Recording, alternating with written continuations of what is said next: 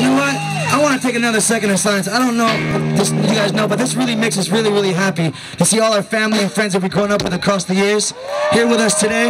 And we actually get to do this, you know what I mean? It's all a blessing. And I want to remind you guys about the show we have at Seaside Lagoon, September 10th. So the name of Darren Marsh is called D-Man Festival. You guys can look it up. They got tickets at Diver Surf. Get your tickets now. But this next song goes out to the lovely Amy Winehouse, who just passed away not too long ago. This dark version is a song she did by the G-Tones. But not Valerie. It's called Valerie. I heard it for the first time. It was like this.